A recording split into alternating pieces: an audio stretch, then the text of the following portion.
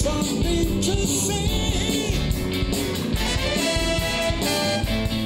There are four major groupings, if you will, over the history of Neurotic Gumbo that are important. I mean, there are currently 9 members in the band.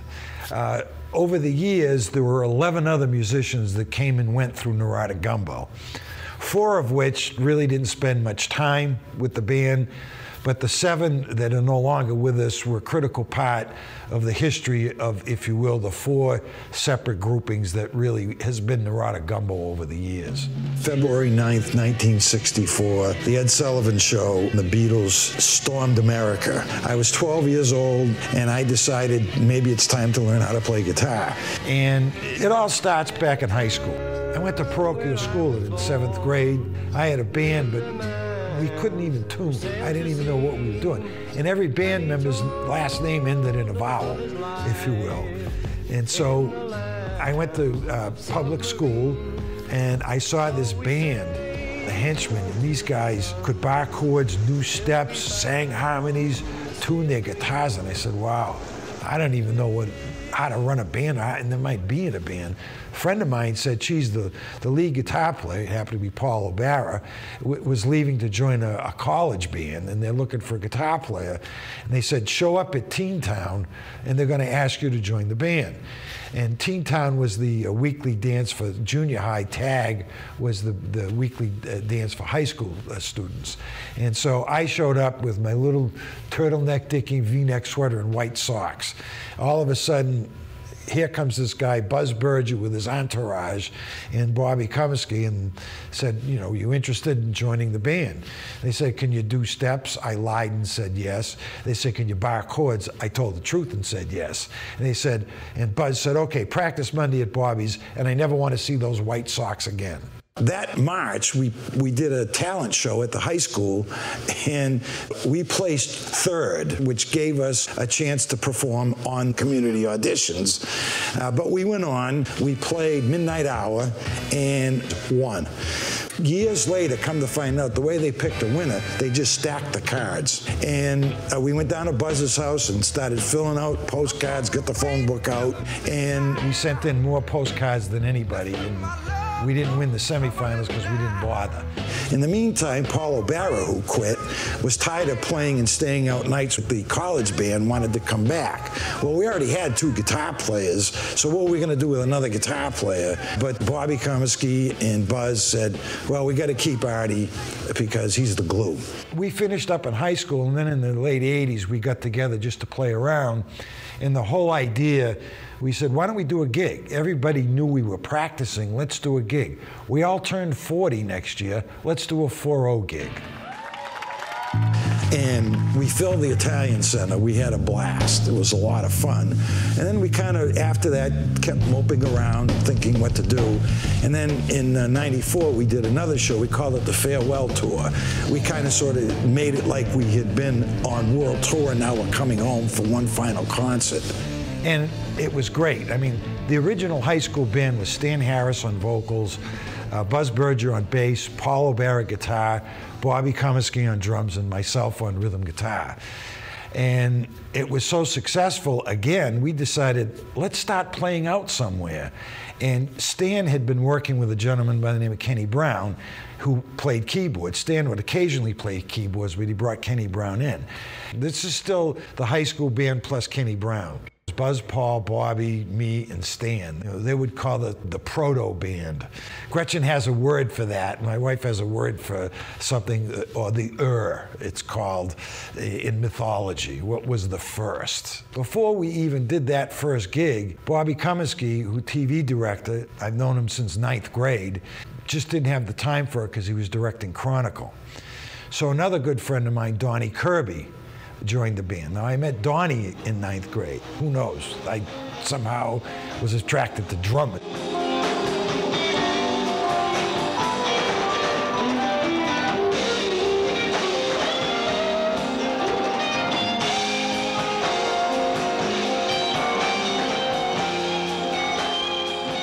We played our first gig in August of 1994 at the Sitting Bull Pub in Maynard.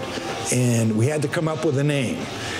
So After much bantering back and forth, Kenny Brown came up with the name Neurotic Gumbo, largely because he had spent at least a year with the band and how neurotic we really are. There was plenty of neuroses to go around among us all. And Gumbo, again, was for the different types of music we could play, you know, shuffle, blues. We used to start with manic depression. Who starts a set with manic depression? But that's just an indication. And we go from there to some great blues tunes. We even played Dixie Chicken and so on and so forth. And that's where the name, at least, Neurotic Gumbo came from. Kenny lasted about a year, and then he had decided he had had enough and had to move on to other things, and we invited Mark Marquis into the band. And so that was a real treat. Mark played keyboards, and then a few years later I bought a Hammond B3, and he started playing that also with the band.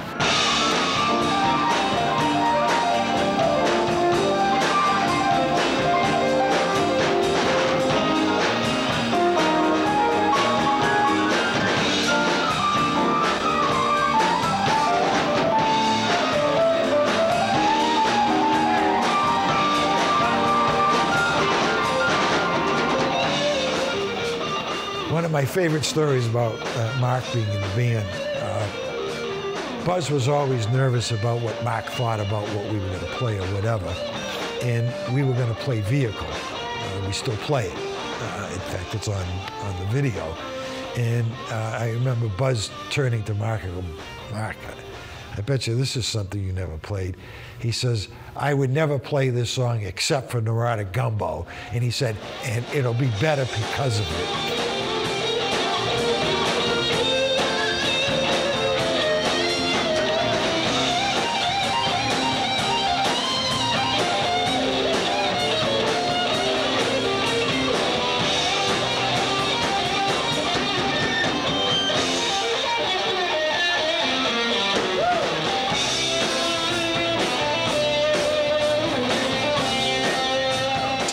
In the fall of '98, we had a bit of a crisis because Paul O'Barra, one of the original Henchmen and the one that had left the Henchmen to find a place for me, had to leave the band. And so at the time I had become friends with Al Redstone. He did sound for us, and his wife Diane was quite an accomplished guitar player, and Stan and I thought we should invite her into the band. But I had to first ask her husband's permission, which to this day, she was going to join the band anyway, Al.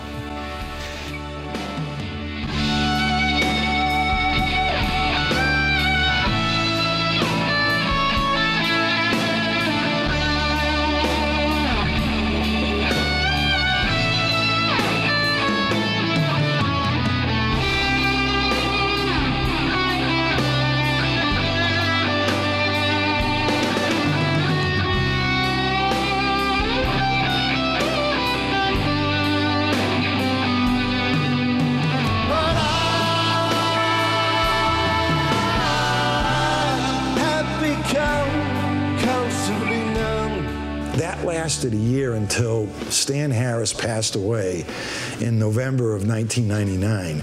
We were going to be the opening band for Andy Rome's place downtown.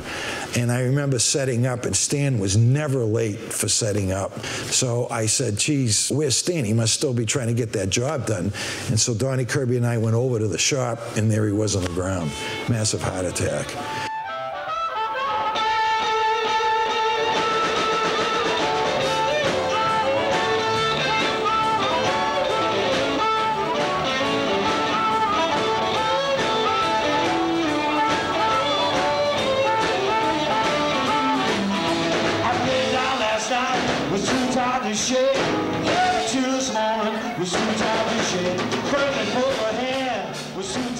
And of course, losing Stan, that was the vocal up front.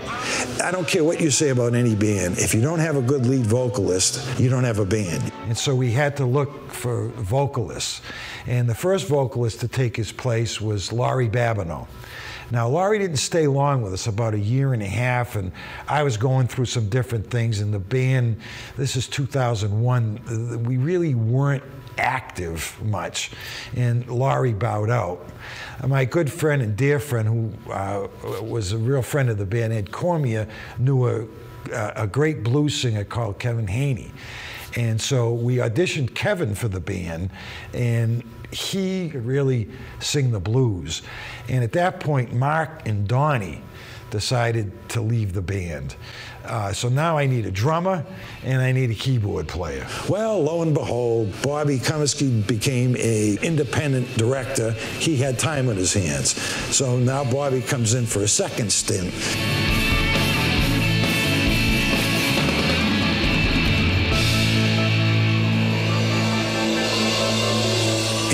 Club Liquid, where we had played, one of the guys that did sound there was John Schuler.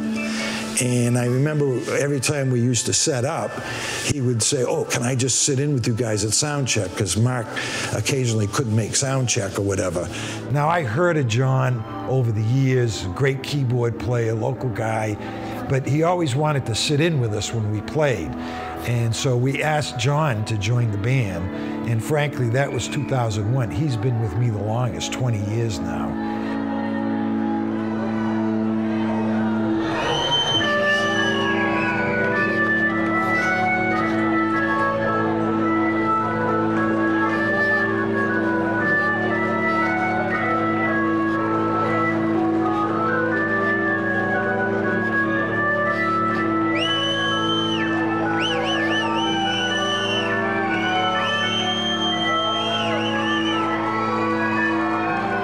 And so that was a short-lived, if you will, iteration.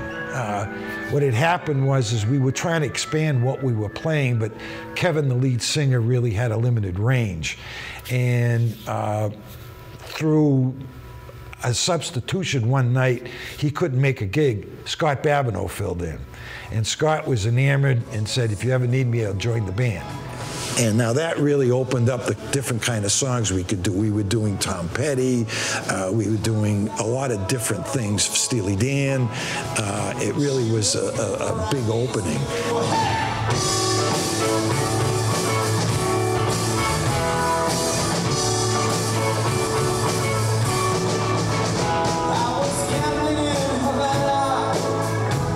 And then Buzz, in summer of 2003, just felt he couldn't spend enough time with the band and felt that we were moving beyond his capabilities. It was difficult to see Buzz leave. He was the founding member of the band. Actually, Bobby and Buzz's backyards touched each other, and that's where the band really started. And Buzz's personality, you just had to know him. He was sometimes larger than life, always had a smile, and always had a quip and something clever to say. But he still kept in touch with the band. He always came to practices, came to all our gigs, really loved the band, and never really stopped supporting us. Unfortunately, our good friend Buzz passed away in 2018. We miss him dearly because if there was a spirit and a soul of Neurotic Gumbo, way back to the Henchmen from the beginning, and still today, it's Buzz, Willie Ray Berger. Love you, Buzz. So Scott took over bass duties and singing. This is in 2003. Well, it turns out that year end, Scott had said, I think I've got to move on. I've had enough. I now don't have a singer, and I don't have a bass player. What am I going to do? Well, lo and behold, we found from Method, as we call it, Method, a gentleman by the name of Ernie Cataldo.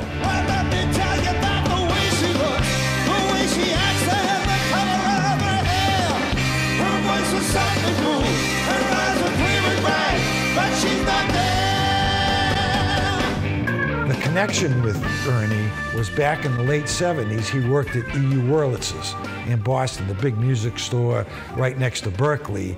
And Diane Redstone used to do guitar repairs there, and Ernie was the keyboard expert. He happened to move to Leominster.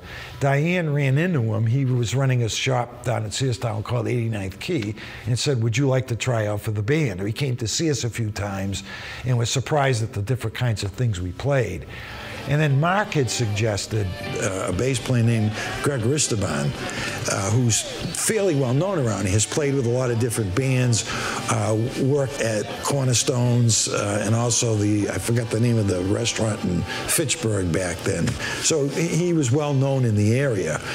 And so he came to try out, and then it was just magic with Bobby on drums, Diane Redstone on guitar, Greg Ristaban, who's been a real pleasure to work with all these years, John Schuler, Ernie, and myself.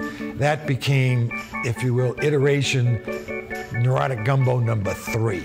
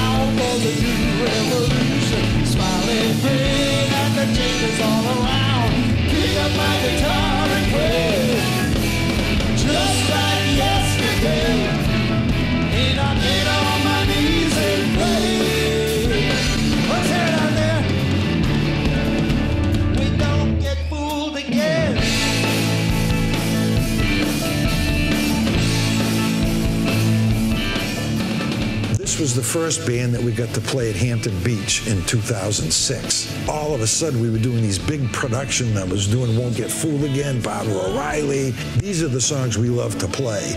And this band really was dramatic. And Hampton Beach has become our gig that we work toward all year because of the response that we get. Now, a good number of people will come up to see us that know us, but there are always a lot of people that don't know who we are.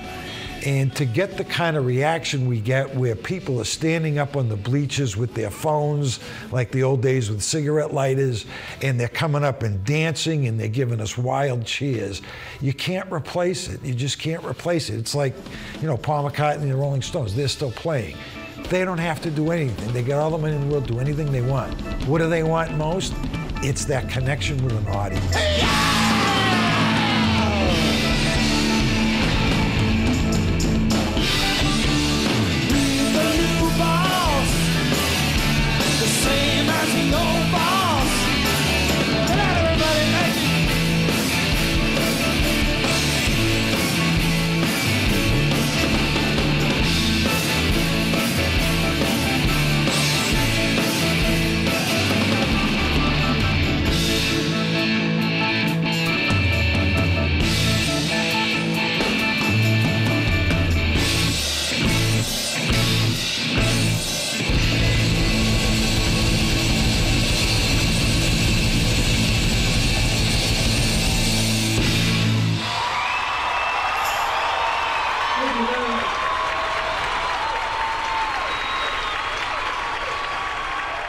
The gentleman that got us the gig at Hampton Beach was one remarkable individual personality and musician, Stevie Ciccolini. I'll be forever grateful that we got to play and still play at Hampton Beach. He was just positive, and the guy who ran Hampton Beach said, if Chicky vouches for you, you're good enough for me.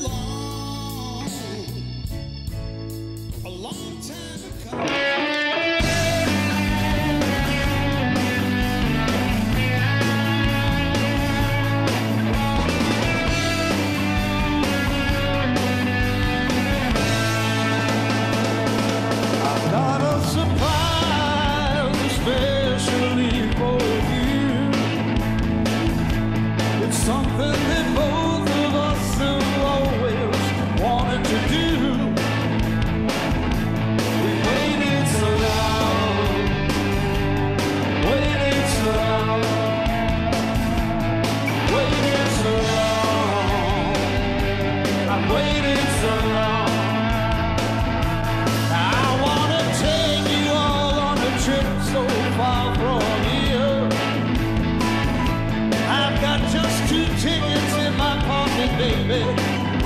disappear. Waiting so long, waiting so long, waiting so long, waiting so long. I've got 2 tickets to paradise. Won't you pack your bags with me tonight? I've got 2 tickets to paradise. I've got 2 tickets to paradise.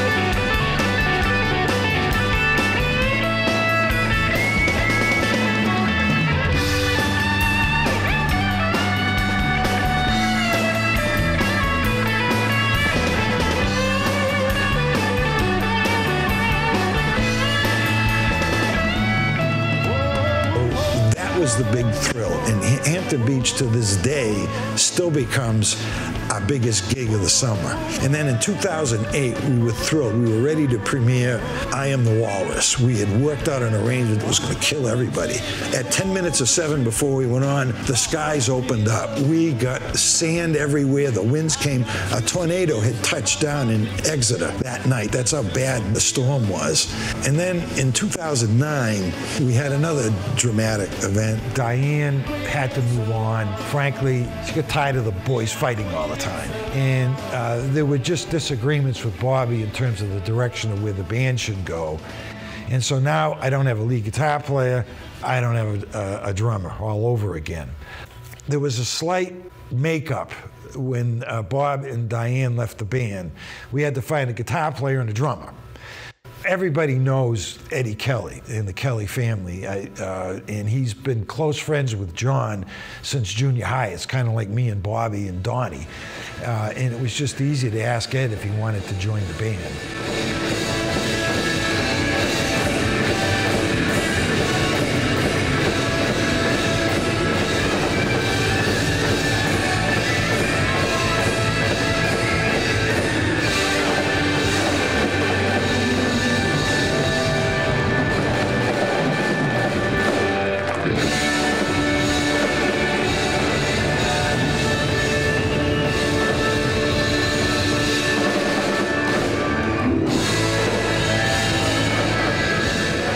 Just such an accomplished drummer, amenable, willing to take on anything.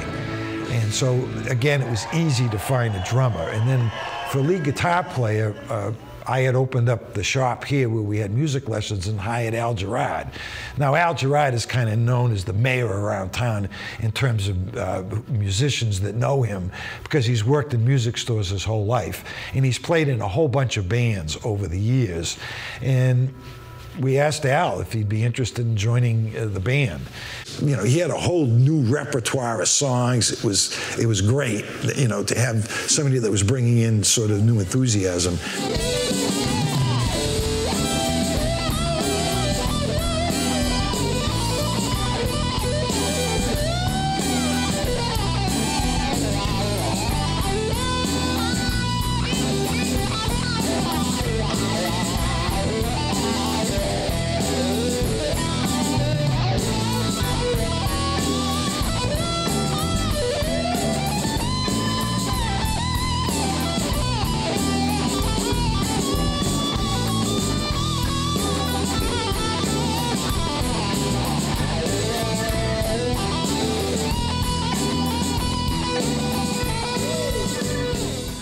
And that lasted about a year and a half until something big happened to Neurotic Gumbo.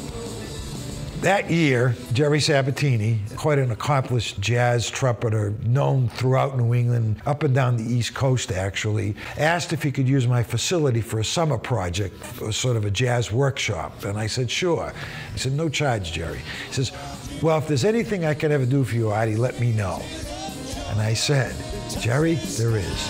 I always wanted to play with a horn section.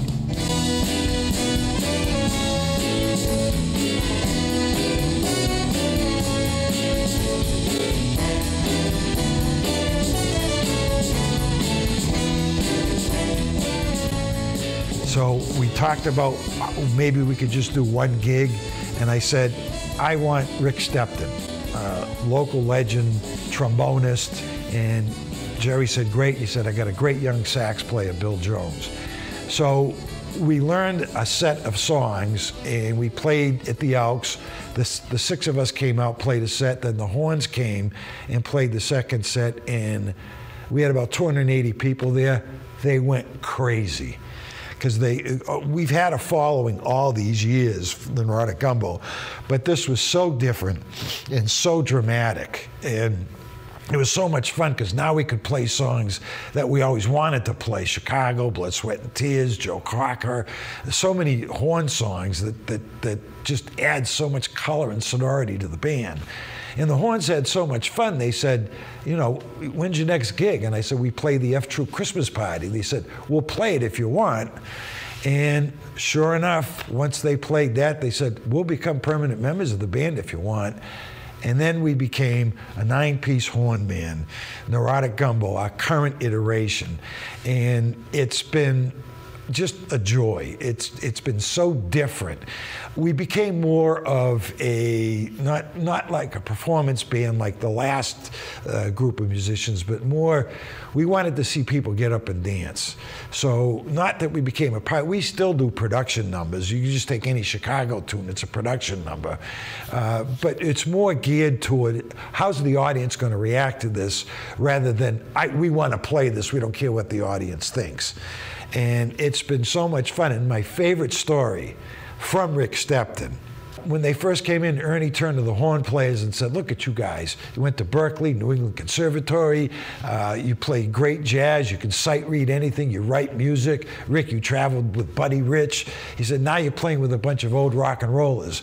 Rick said, well, if you guys were real musicians, we would have been done an hour ago. So, and it's been a real joy. Rick just turned 79, and he self-proclaims that he's the oldest rock and roll trombonist in America. And of course, if you know anything about music in Chicago, James Pankow wrote all the horn charts for Chicago, and he was a trombonist. So Rick, he says he's only 75, I'm 79, so I'm the oldest rock and roll trombone player in America. And Bill Jones is just fabulous.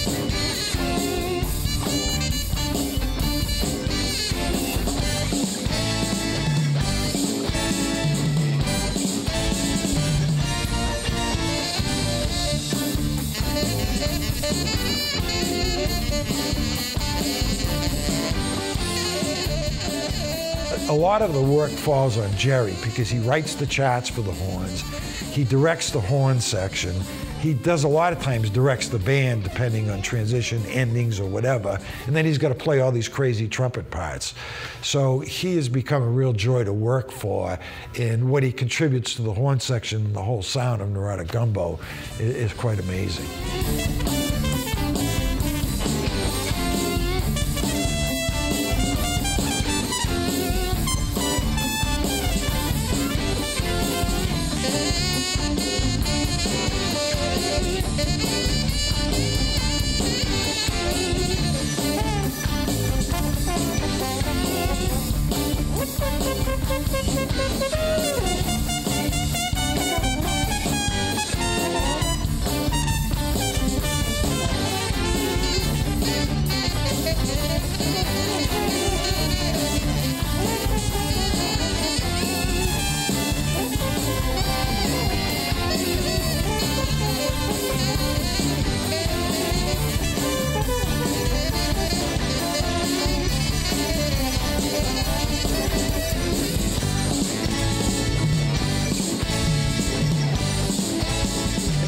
adding the horns wasn't just to play horn songs, again, because we had such great talent among those three jazz horn players. And Jerry always approaches a song and said, I'd love to write a horn chart for that. For example, he always wanted to write a horn chart to mimic a Jimi Hendrix solo, which we do on Foxy Lady. We've added horns to I Am the Walrus, which you wouldn't expect. He's able to mimic the bagpipes, and It's a Long Way to the Top by AC/DC. So it's not just we play horn songs, we add horn songs to songs you wouldn't think had horns to them. I mean, we play, obviously, you know, the classic horn songs that people know and remember. So it's a broader palette, if you will, than just getting a song and say, okay, this is a horn song. It's, well, he wrote a great arrangement for Don't Let the Sun Catch You Crying, which he had heard somebody do a version of it and said, I always wanted to write a chart for that. So one of the fun things about Gumbo, and you got to look at the three horn players and then the other six, and I call the other six the senile six, okay? And it takes us 2 or 3 practices to learn a new song. And then if we've got it down, I'll call Jerry, Jerry, can you write a chart for this song? The horns come in, they know it. And we might have to tweak an ending or a transition or a solo. But that's interesting, and it's been fun over the last 8 years that we learn music much different than the way the horns learn music. But then it comes out as a whole, as really jiving together and creating a great sound and a great groove. It's just been a lot of fun.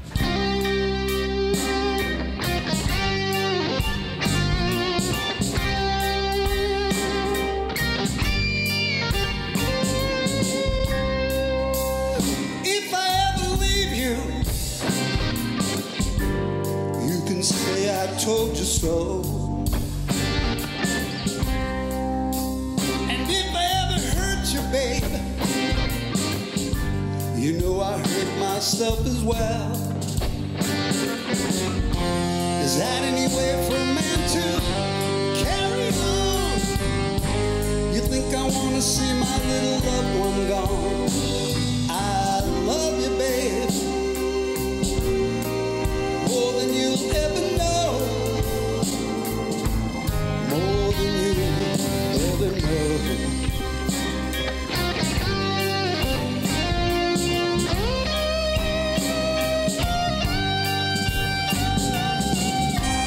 When I wasn't making too much money, you know where my paycheck went. I brought it home to my baby, and I never spent 1 red cent. Is that any way for a man to carry on? You think I want to see my little loved one gone? I love you, babe, more than you ever know. More than you ever know.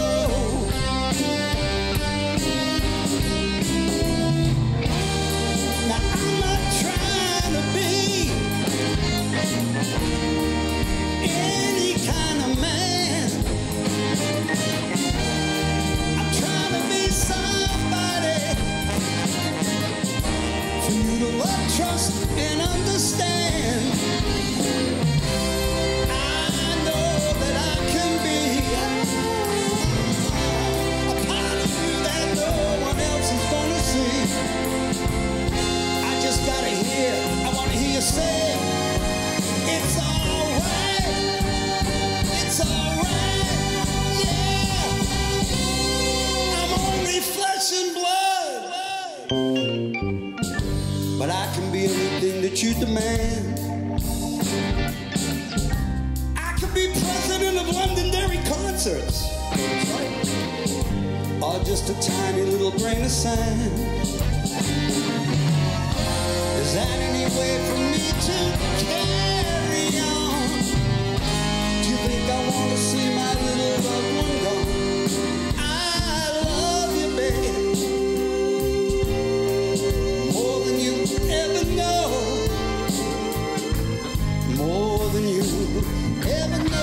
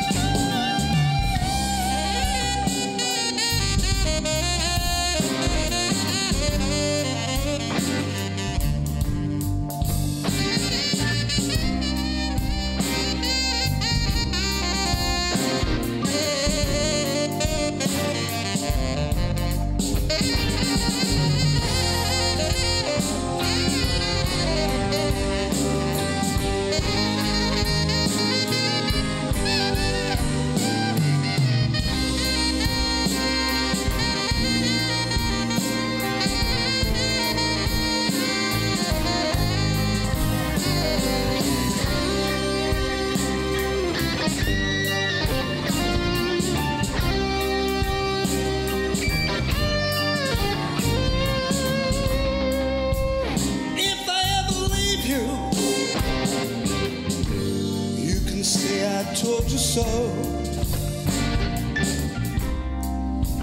And if I ever hurt you, oh, then I hurt myself as well. How's that any way for a man to carry on? You think I want to see my little love go wrong?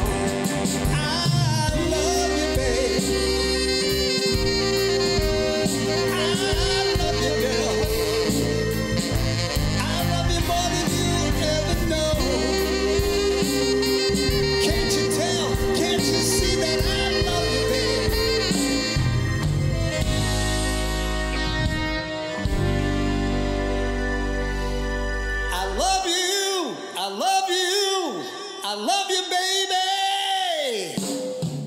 We all have our favorites, okay?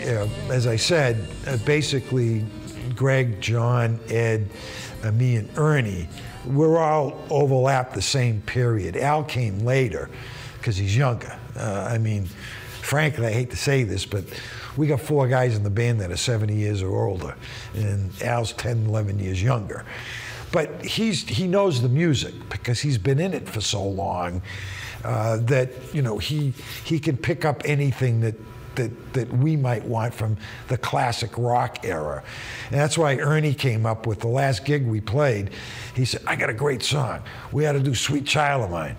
I said, Guns N' Roses, really? He says, oh yeah, we'll stun everybody. Nobody will expect us to come up with that. I said, well, that song's over 25 years old anyway, for crying out loud. It's not like we're doing current or new material.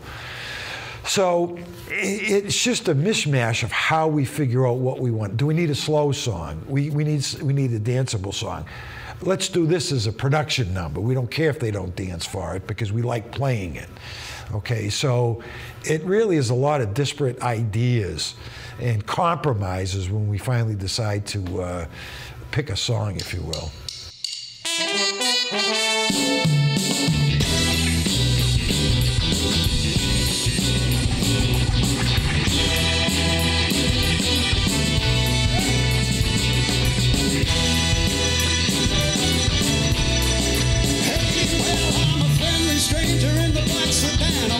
Inside my car, I got peaches, got candy, I'm a lovable man. I can take you to the nearest star. I'm your people, babe. I'll take you anywhere you wanna go. I'm your people, woman. I'm sure you know that I love you. I need you. Yeah, got to have you, child. Great God in heaven, you know I love you.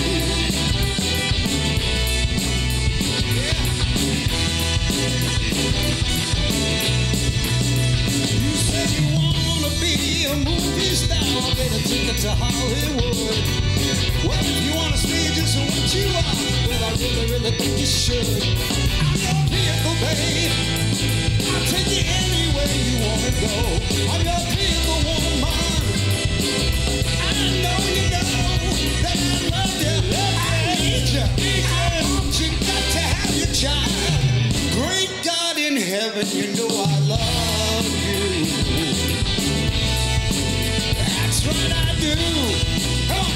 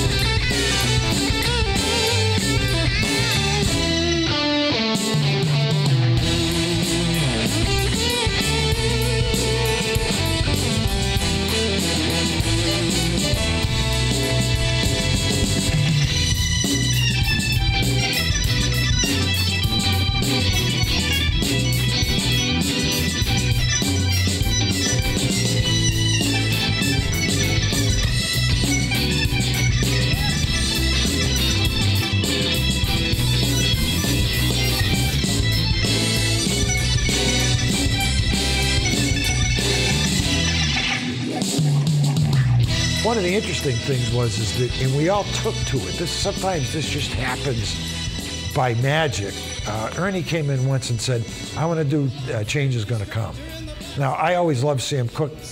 I might have suggested that song years and years ago, but Ernie said, I just heard a version of it, I want to sing it. And we all said, wow, great song. And so, you know, we added horns to it.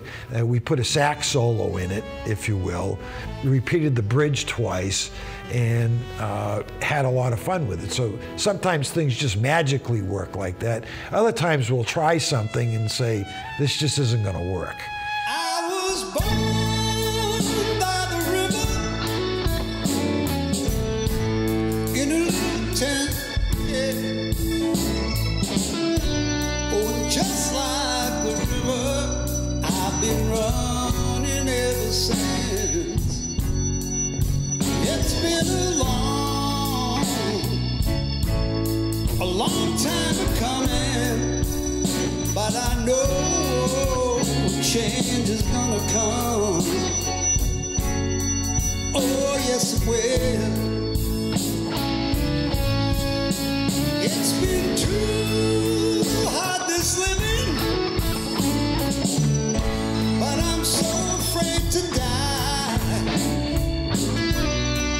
'cause I don't know what's up there way beyond the sky. It's been a long time coming, but I know change is gonna come. Oh, yes it will.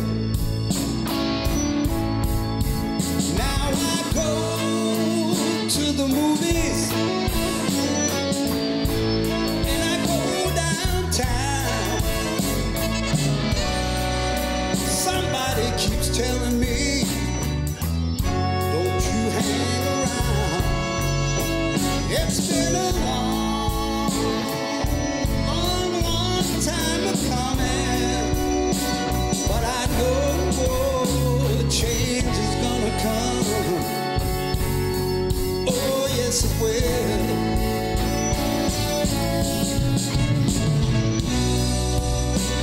Now I go to see my brother.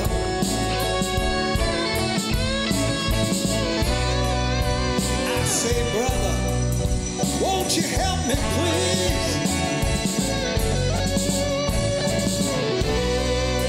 But he winds up knocking me right back down on my knees.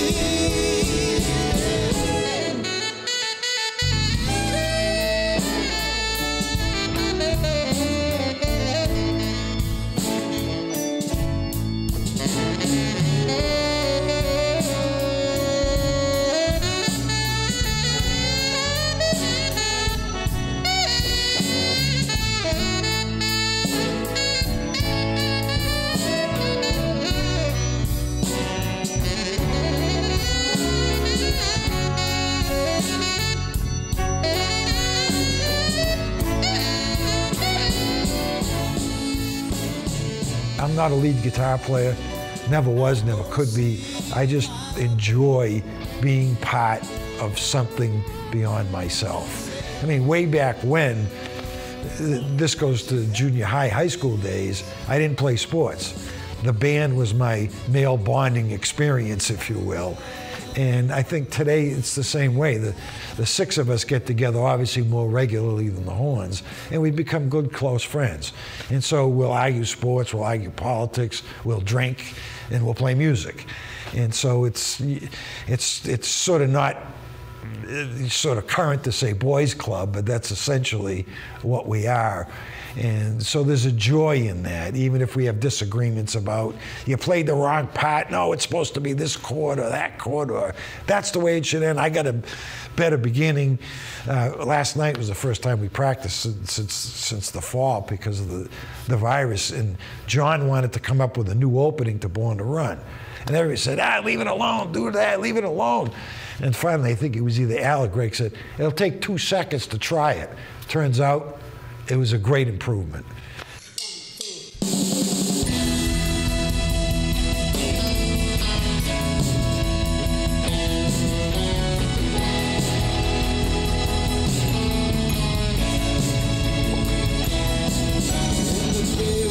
sweated out on the streets of a runaway American dream. At night we ride through mansions of glory in a suicide machine. Sprung from cages out on Highway 9, chrome wheel fuel injected and stepping out over the line. Whoa, now baby, this bone won't get the bones from your back. It's a death trap, a suicide trap. You gotta get out while we're young, 'cause tramps like us. A lot of people ask, how long do you go on with this?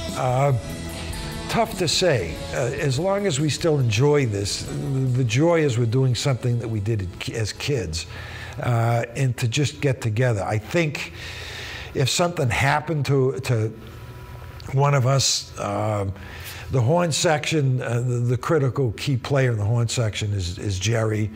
In fact, over the years, we've had substitutes for all three of them at specific gigs. Again, the charts are there. You call someone else up to read the charts, but he'd be difficult to replace in the horn section. As far as the Senile Six go, okay, they're going to kill me for referring us to the Senile Six, but again, it's John, Greg, Ed, myself, Ernie, and Al. When you change one person in the band changes. That was our experience way back when. First, when Donnie Kirby replaced Bobby and Mark came in the band, and then Stan passed away. We had to replace Paul, and Diane came in with Kevin and Laurie and Scott on vocals. A band changes. It takes a while to work out how all the pieces are going to fit. So if you took out one of the six of us, I don't know what would happen. I will tell you that there is one irreplaceable person, and that's Ernie. If you don't have a lead singer, you don't have a band, and we're just so fortunate that he's willing to tackle all the material we tackle. I don't know where I could find a replacement for Ernie. And of course, I know Ernie's going to say, well, why don't you start paying me more? But okay, Ernie, all right, we got that covered. But, and it would be hard, I think, for any of us at this point, if one of us had to leave. I mean, we've been fortunate that we've been together for 8 years. So again, because it's been the longest grouping, if you will, of Neurotic Gumbo, we don't think about it. But I suspect there'll come a time where one of us is going to say, I've just had enough. But I've got no indication that we're ready to quit anytime soon. Unchain my heart, baby, let me go. Unchain my heart, 'cause you don't love me no more. Every time I call you up on the phone, some big guy answers says you're not at home. So unchain this heart, please set me free. Unchain my heart, baby, let me be. Unchain this heart, I know that you don't care about me. You got me sort of like a pillowcase. You just let my good love always go to waste. So unchain this heart, please set me free. I'm under your spell, just like a man in a trance. But I know dang well that I don't stand no chance. So unchain my heart, just let me go my way. Unchain my heart, you're making me crazy every day. Why lead me through this life of misery when you don't care about a bag of beans for me? So unchain this heart, please set me free.